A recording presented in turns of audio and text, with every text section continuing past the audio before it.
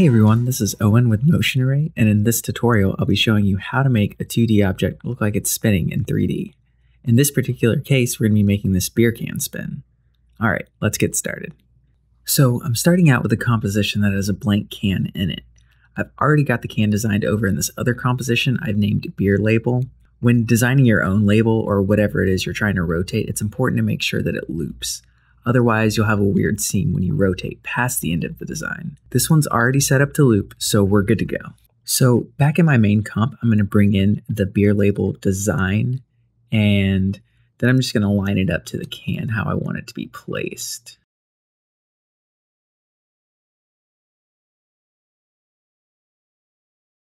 Then I'll go up to Effect, Stylize, CC Reptile. Reptile will tile your layer left, right, up, or down.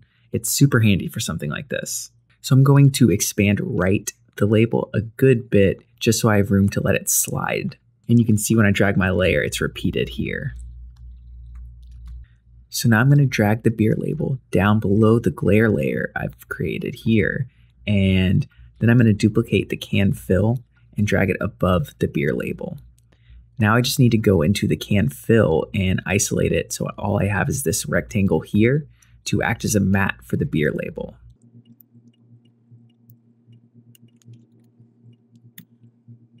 So I've isolated it down to just that rectangle, so now I just need to set the beer label as an alpha mat. Now it's time to get animating.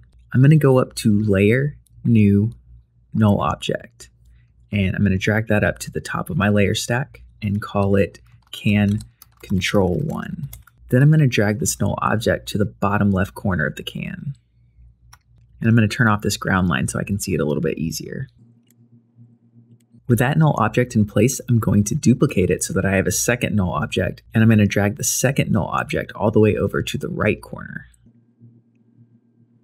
Then I'm going to parent the Can Control 1 to the Can Control 2.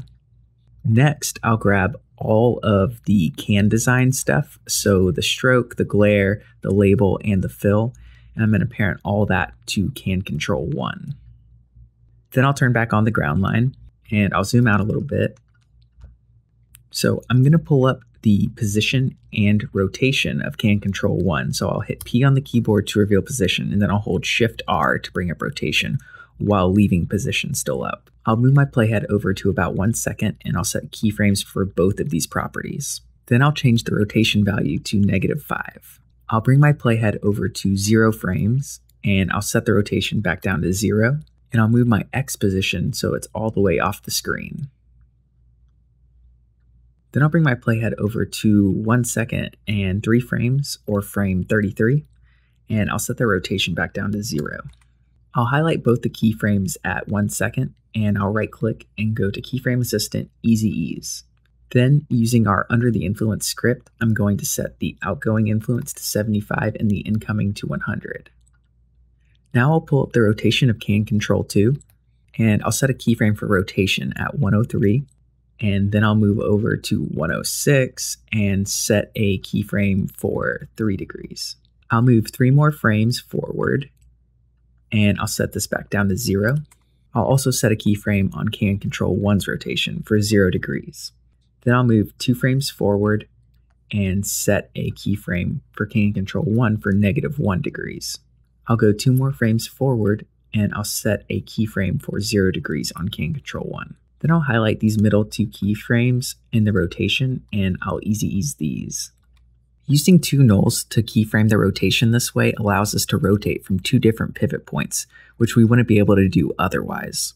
When I ran preview now, you can see that most of the animation is already done. Now we just need to move the beer label so it looks like the can is spinning. So I'll pull up the position of the beer label, and I'll set a keyframe at frame 0 for right where it is. Then I'll come all the way over to 1 second, and I will move the X position just so it spins a good bit. So maybe somewhere around here where we end up right on the word beer. And then I'll use Under the Influence to set the influence of this keyframe to 100% so that it matches the sliding in. And that wraps it up. Time to crack open a beer and celebrate. Well, that concludes this tutorial. I hope you guys found it helpful. If you did and you'd like to see more tutorials, please go ahead and subscribe because we're making new ones all the time. Thanks for watching, and see you in the next video.